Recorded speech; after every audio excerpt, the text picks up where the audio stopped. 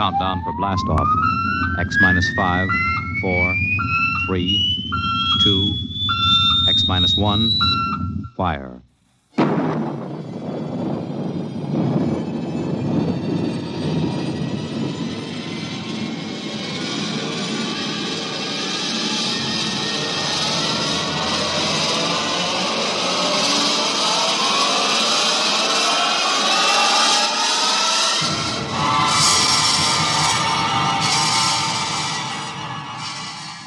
From the far horizons of the unknown come transcribed tales of new dimensions in time and space. These are stories of the future, adventures in which you'll live in 1,000,000 could-be years on 1,000 maybe worlds. The National Broadcasting Company, in cooperation with Street and Smith, publishers of astounding science fiction, presents X minus 1.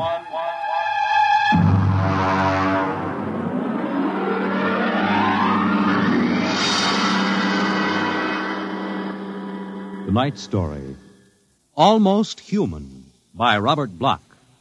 Have you heard of the new science called cybernetics? It concerns man's efforts to develop a perfect thinking machine, a robot electronic brain that will not only do man's work, but even do his thinking for him. A robot that is almost human.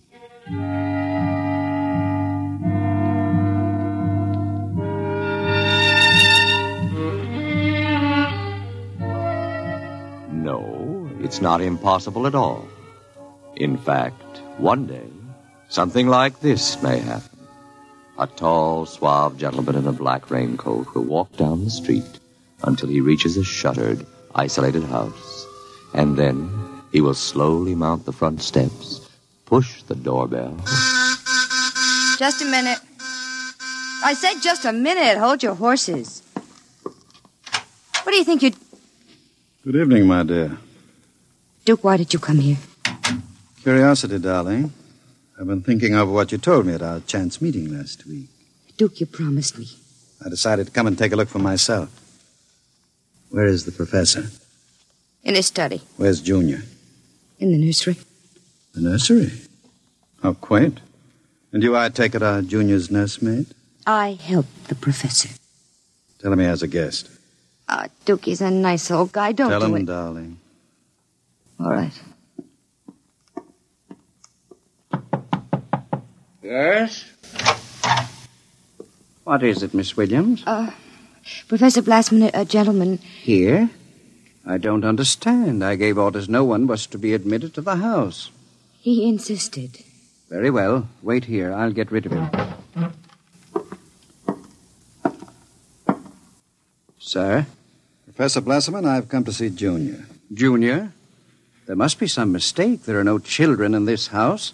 I don't... Professor, what you feel pressing against your belly is the muzzle of a .45 caliber pistol. Now, shall we visit Junior? How... What do you know about... I know everything. Shall we go inside? I warn you. On the contrary, I warn you. Very well. This way.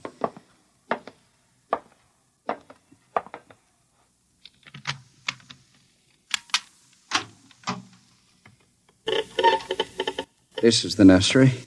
Where is Junior? In the next room. Behind the door with a panel in it. Very considerately furnished. Mother Goose figures on the walls. Blackboard, toy blocks. Panda, bunny rabbit doll. Touching. All right, let's see him. You can look through the panel. Mary had a little lamb. Oh, wow. Whose fleece Who'd have believed it? was white as Junior isn't very pretty, is he? I was not concerned with aesthetics. Why do you hide him? Is he dangerous? The world is not yet ready for such a thing. Besides, I must study. As you can see by his play, he is very young, hardly out of the cradle. I am educating him. With nursery rhymes? The brain is undeveloped.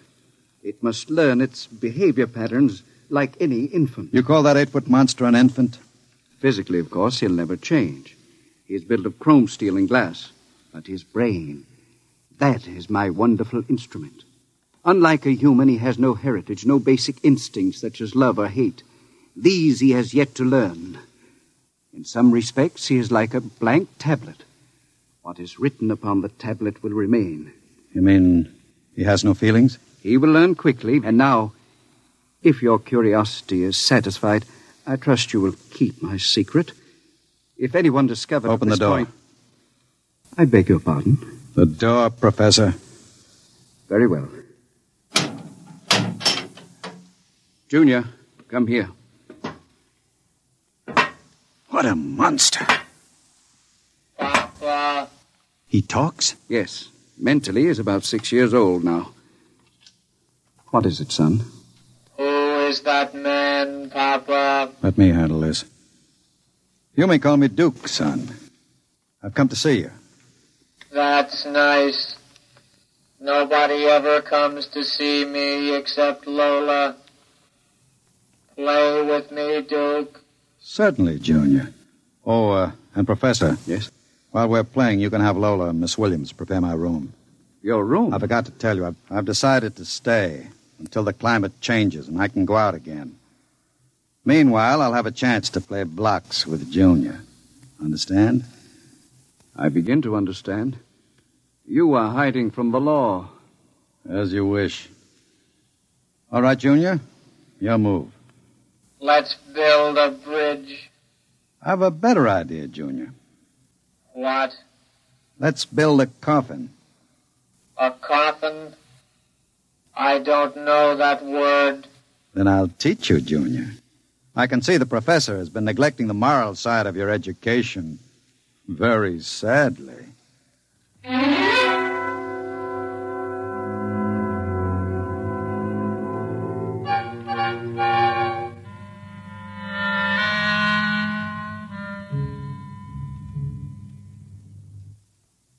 You shouldn't have come here, Duke. Why not, my dear? Afraid of me? No, I'm afraid of myself. You're no good for me. You've always brought me trouble. Except this time. This time it will be different, darling. This time I'll bring you diamonds. Duke, what have you been teaching that thing? Nothing, honey. I've just been playing with them. Very educational. I don't believe you. What's bothering you, Lola? Today when I walked in there, he said to me, I know how to kill people, Lola. I'll kill you if you want me to. He's learning very quickly. Duke, I'm scared of that thing. It's unholy, a machine that acts like a human with a voice grinding at you, saying things you'd expect from a child. You dislike him so much. Why did you take this job as his nursemaid? Because I wanted to start over again. I answered an ad. The professor didn't ask questions. I would have been all right, too, if you hadn't come along. I'm very glad you did tell me, darling. Because Junior is going to make us two very successful people. Ha. Like any child, Junior listens to what he's told. Duke, I don't know what you're teaching, Junior. But I can guess. And it isn't right. It's evil.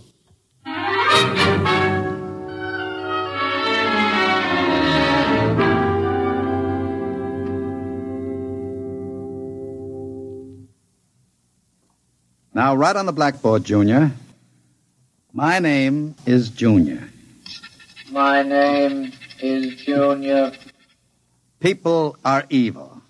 People are evil. Evil must be destroyed.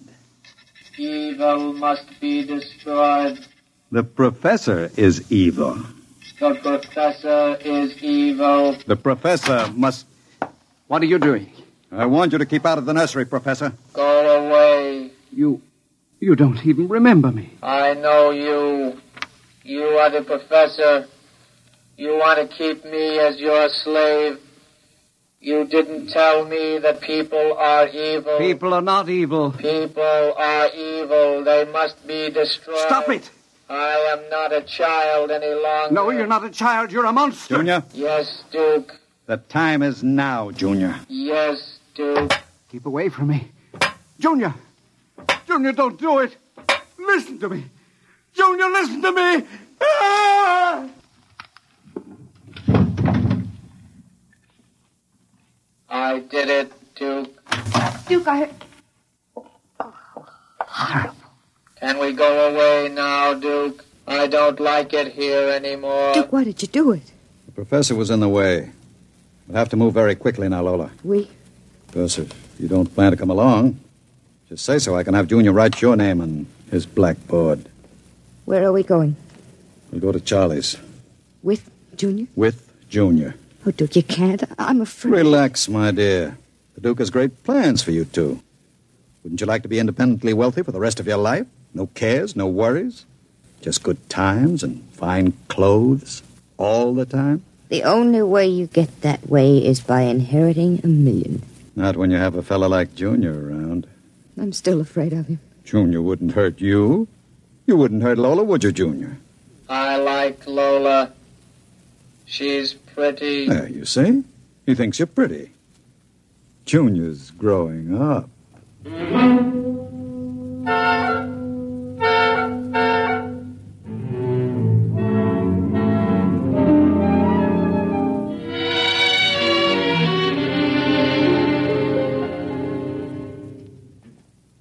Sit down, Charlie.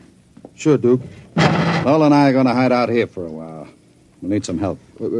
Listen, Duke, I'm trying to keep the cops away. Sure. Now listen to me. I need a casing job done. Oh. Sure, Duke. You know the armored truck service? Sure. I want to know when they take the Acme deposits from Boston to Worcester. Duke, you ain't thinking of a payroll truck, are you? They got cannons on those trucks. They travel in pairs. You couldn't get near one. I asked you to do a casing job, Charlie. Sure, Duke. Anything you say. Find out what time they pass the narrowest and most deserted stretch of road. Well, if you're going to pull a job like that, you'll need 50 men. You want me to get some of the boys? I won't need anybody. I've got somebody. Where? He's out in the car. Oh, what's his name, Duke? Anybody I know? His name is Junior. Junior? I don't know any Junior. You will, Charlie. You will.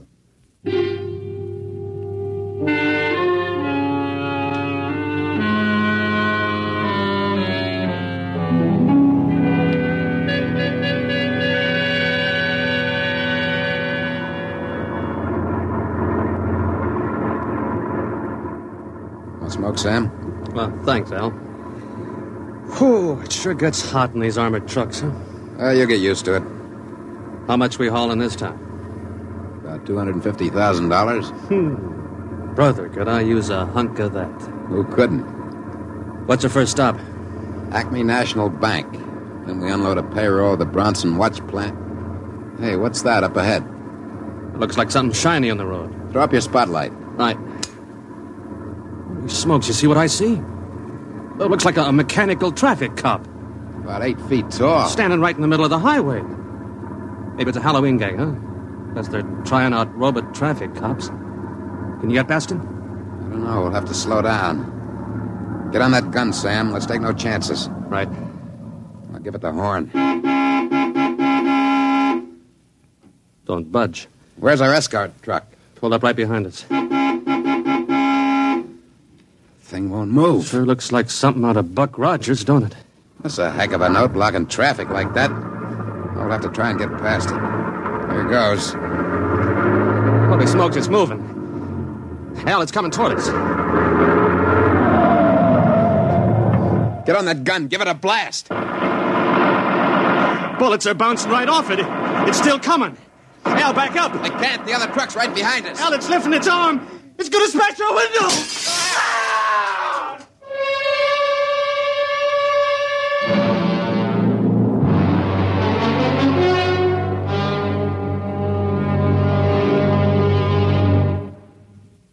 Jeez. If I hadn't have seen it with my own eyes. Duke, we got to quit this. What's the matter, Charlie? Getting shaky? The papers say he killed all 4 drivers. Listen, Duke, that robot is hot. We got to get rid of it. Stop your blubbering. One more good robbery? You ain't going to pull another one. Why not? Count me out, Duke. The law's going to track that baby. Are you quite finished, Charlie? You got no heart, Duke.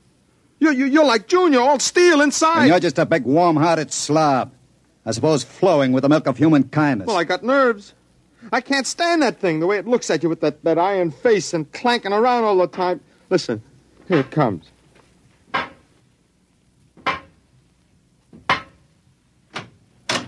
Hello, Junior. Hello, Duke. I've been talking to Charlie. Yes, Duke. You know what I think, Junior? I think Charlie's yellow. You know what happens to people who turn yellow, don't you? Yes, Duke. Tell him. They're evil.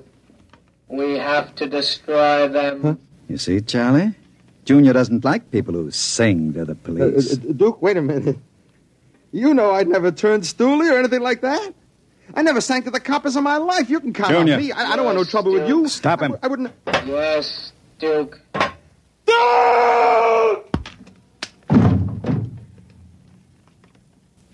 I stopped him, Duke. All right. Take him down to the cellar. Duke, that noise. Charlie! Junior, put him down. Take him down to the cellar, Junior. Yes, Duke. Duke. Relax, darling. Stop shaking. Duke, we can't stay here. Charlie's going to be missed. He's got friends. Now we'll have the gangs after us, too. Oh, come on now. Don't worry, darling. The Duke will take care of everything. Where are you going? Out to a travel agency to get some tickets. You and I are going to take a trip, Lola. You're leaving me alone here? Junior's here, too. That's just it. It's being alone with that thing. Duke, I got the jitters. Now, don't you worry. In 48 hours, you and I will be on our way to Switzerland with $500,000 worth of loot. What about Junior? Junior will be taken care of. How can you get rid of him? Junior will do anything I say. So I'll merely have him get into the furnace and sit there while I fill it with oil and set fire to it. Too bad the professor couldn't have stayed around to see him growing up. He's almost a man now, Junior is. But not quite as clever as a man. You'll find that out after he steps into the furnace. Get rid of Junior now, Duke. Before you leave. There's no time. I'll be back about 8. Duke, please. And be nice to Junior while I'm gone. Don't show him you're afraid of him. Goodbye, darling. Goodbye, Duke.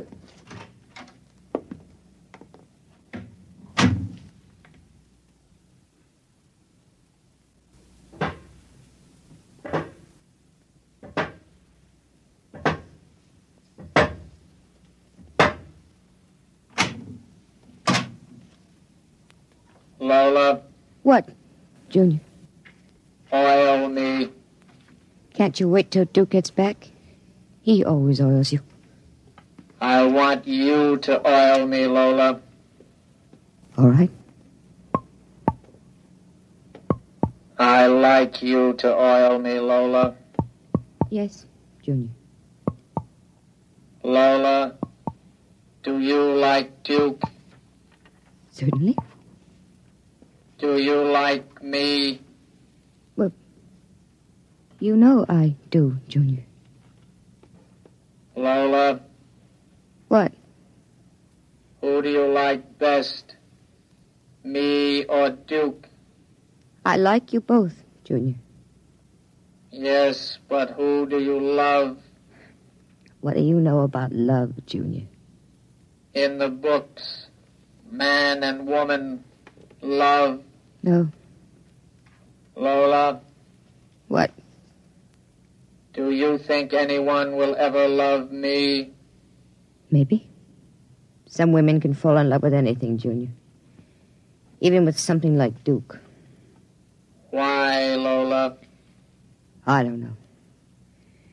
Maybe because, well, as long as she thinks her man is the smartest and the strongest. I see. Where are you going? To wait for Duke. He won't be home for a while. I'll sit in the hall and wait for him. All right, Junior. I want to be alone and think. About what? I read in a book today it was bad to kill people. What does that mean? Bad. Bad. I don't know, Junior. I guess it's just a word.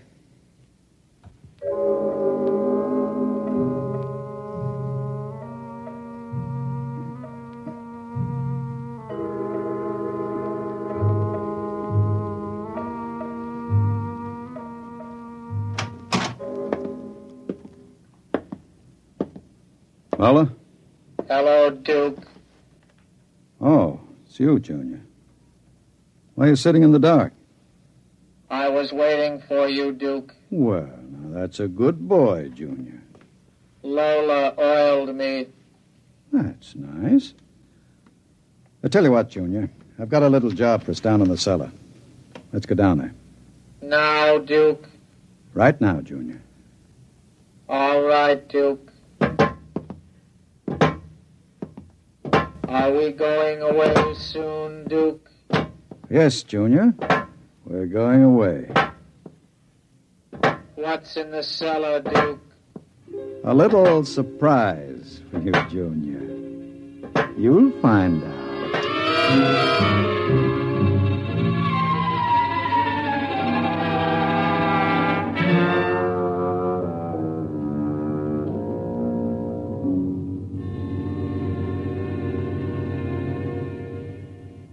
Stay tuned for the latest news. And now, a brief interlude of recorded dance music.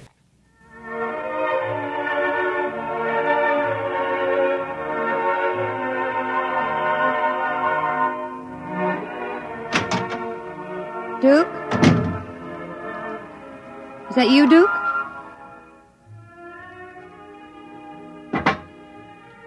Junior.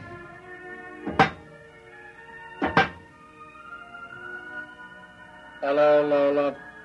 I thought I heard Duke come in. He came in. Where is he?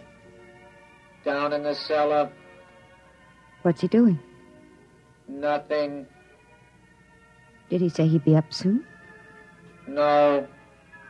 Maybe you better go down and get him. He's dead. Oh, no. No, he isn't dead. You said the woman loves the strongest and the smartest. Well, I'm stronger and smarter. But you aren't human. I'm almost human, Lola. No. No, stay away. Lola. Don't touch me. Those metal paws. No. I love you, Lola. No. No. I love no, you. no. No. I love you.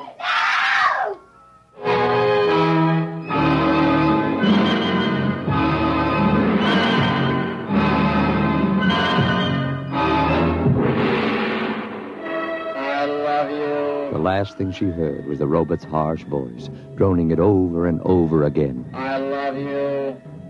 I love you. I love you. And strangely enough, it did sound almost human.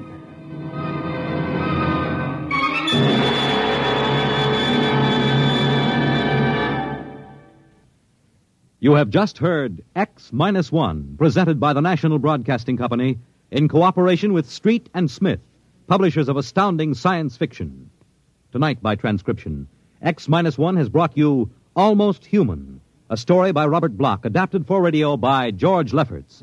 Featured in the cast were Santos Ortega as Duke, Joan Allison as Lola, Jackie Grimes as Junior, Guy Rep as the Professor, Nat Pullen as Charlie, Joseph Julian as Al, Lynn Cook as Sam, and Merrill Joels as the radio voice. Your announcer, Fred Collins. X-1 was directed by Ken McGregor and is an NBC Radio Network production.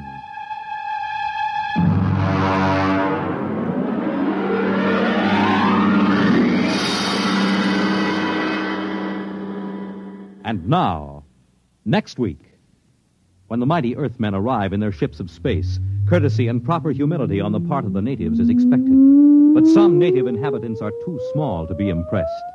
We'll see what happens to such an expedition marooned on a far planet next week at X minus 1.